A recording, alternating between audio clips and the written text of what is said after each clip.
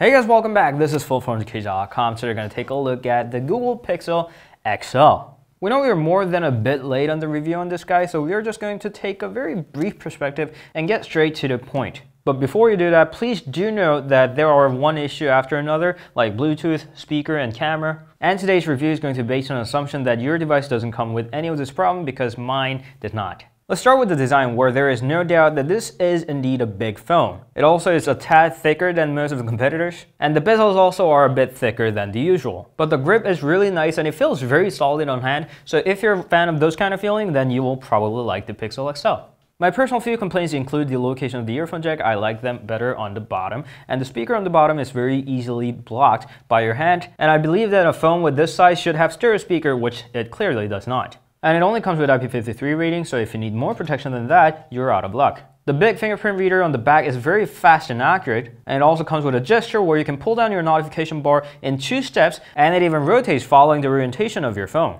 The QHD AMOLED display also is a pleasure to look at. It's even got a hidden sRGB mode if you like that better. And the touchscreen on top of that with Gorilla Glass 4 is also very responsive and feels just great. What runs the whole phone by the time that we're shooting this video is Android 7.1.2 Nougat. It of course has all the Nougat goodies like split screen, Google Assistant with the button, or quick multitasking all there. And the overall experience and performance is just simply too good. You just tap on a button and without any hesitation, it just launches apps without any lag. It is very well optimized and you'll probably like the experience a lot. The pure Android experience now has all the necessary features like a reboot button that has been missing for a very long time, or kill all button that is hidden right there on top. Moving on to the camera department, where you can quickly launch the camera with double press up button. I have to say that this is one amazing camera. Both daylight photos and the low lighted indoors photos will give satisfactory images whichever environment, and just however you take the photo, pretty much everything just turns out great. There's even a neat lens blur feature which even works with the single camera. You just have to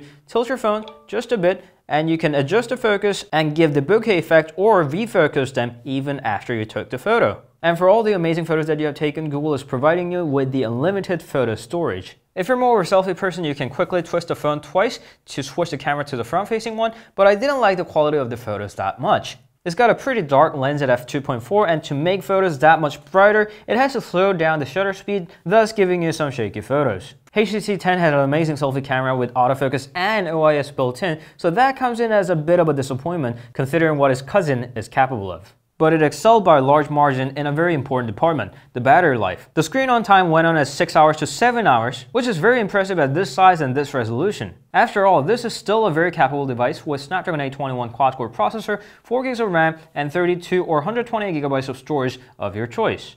I didn't like the charging speed that much. Even with the bundled 18-watt charger, it required more than 2 hours, slightly more than 2 hours to fully charge the battery. But considering what you're getting with the charging time, I think we can all deal with that. Of course, as usual, there are some of my personal minor complaints like the lack of microSD expansion, and of course the lack of dual SIM functionality, but Google has never included any of them in any of their reference phones like Nexuses, or with Pixel with a little exception of Nexus 1. I think we can all deal with it by now. Overall, as a verdict, if you ask me, I actually like the Pixel XL a lot. Of course, I like the smaller one better, but if you're a big phone guy, there's a very good chance that you will like the sturdy, well-built phone. It's a solid performance, guaranteed updates, amazing camera, okay speaker, and definitely a great start for Google to build their own phones. But again, as I mentioned from the beginning, there are issues more than one that are clearly not negligible, and the introductory price of $769 or $869 if you choose the 128 gigs one sounds absurd. This again is a phone with a higher quality than usual, but does it justify that pricing?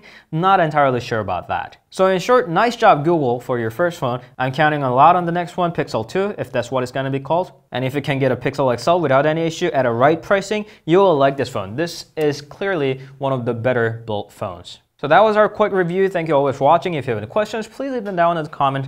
And you can always meet us on Instagram, Facebook, Twitter, and Google+. Thank you always. We'll see you guys later. Ciao.